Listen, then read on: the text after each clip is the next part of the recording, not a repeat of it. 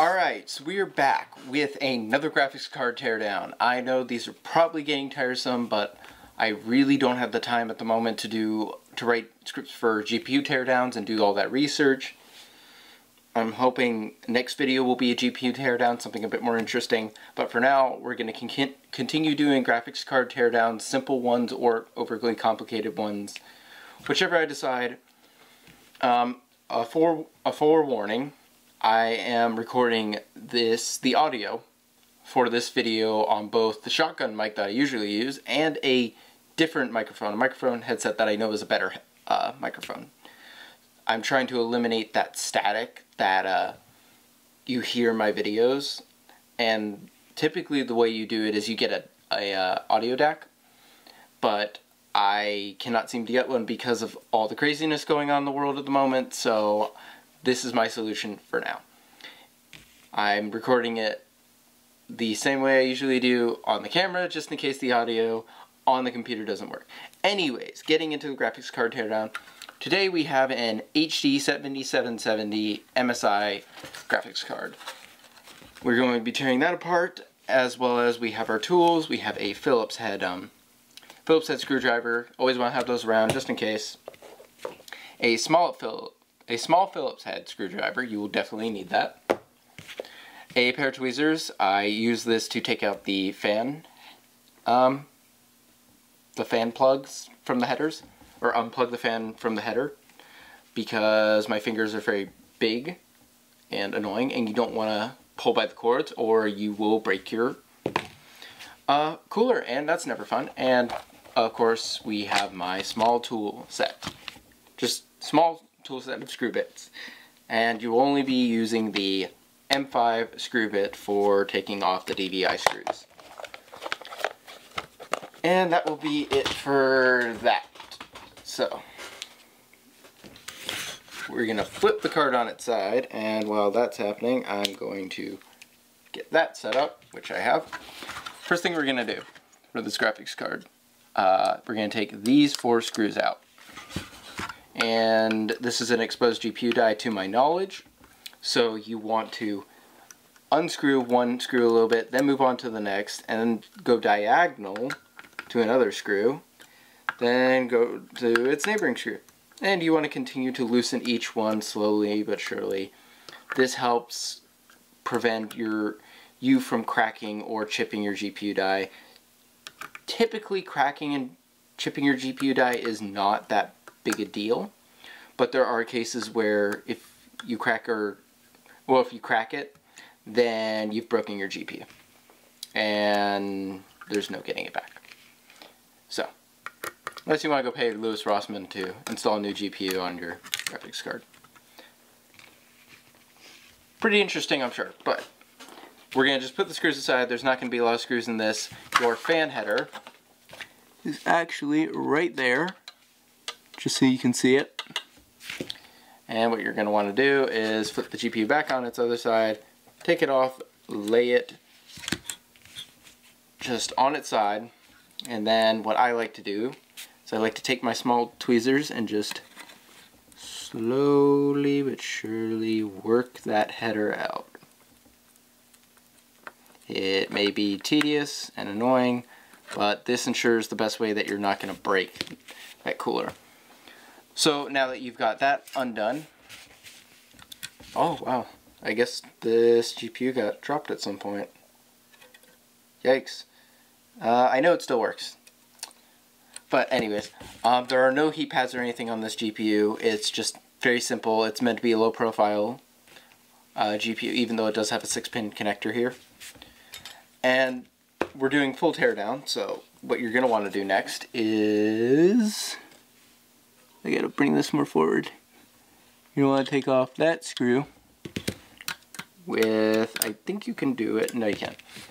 That's where the Phillips head comes in.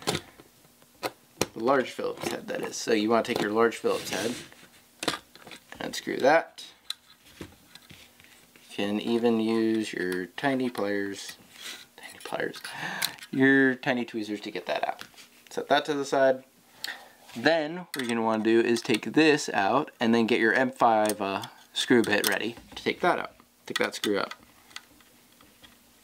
use the small one, get this out. Put that to the side. Then we're going to grab this. And gonna take that out now. I know these are not the most exciting videos ever. These are purely just to let somebody who has no idea what they're doing, that are taking apart their graphics card for the first time. And some people use a lot of older cards to game on, and I don't blame them. Some of these older cards are quite powerful. But they use them to game on, and if like they need to replace thermal paste or do some dusting or something like that, then the best option is to... and my audio thing crashed. Awesome.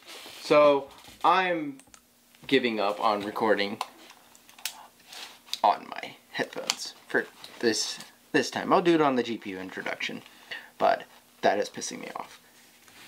So now we have the card fully exposed. You can replace thermal paste if you so choose or desire, or clean it, whatever. So we're going to set that to the side, and we'll move on to the cooler. The cooler is one of the easiest things to take apart ever. Literally just take off these screws here. And once you do that, you set them all to the side. I don't think I've ever taken these screws out of this thing. So, I think I said earlier this is one of my least favorite graphics cards. The reason why is I used it in my small form factor, like bring to LAN parties PC quite some time, and some of these older AMD graphics cards do not work on TVs at all, and it drives me nuts because my friends will have a spare TV or something, and I go over to play or do a LAN party with them, and I can't do anything because I don't have a spare monitor. And my other spare monitor is a TV, so you can see where I'm going with this. So there's your heatsink. If you want to take off the fan, there are screws. Here, let me see. There's screws, one there,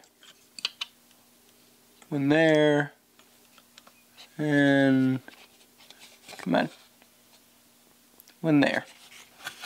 I'm not going to take off the fan because that'll be really annoying to put back on, but that's the basis of how you tear apart this graphics card. Putting it back together is just as easy as it was taking it apart. If I remember it properly, that is.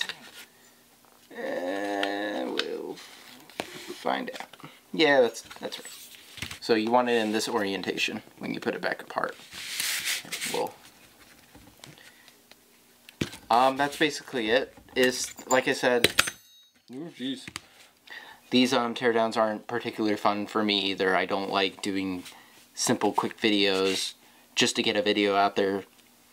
But I know some people will lose interest if you don't put a video out right away or something like that. So I'm just doing what I can. I will try to make the next video a graphics card introduction. If I can't, it will be another teardown. I'll try to do a different graphics card, something less simple, a little bit more complicated, like the GTX 560 Ti 448 core. Do something like that, because that was kind of complicated. But either way, thank you guys for watching. I'm sorry that it was a quick video and just trying to get things done. But I will catch you next time, hopefully in a GPU introduction video. But thanks for watching, and goodbye.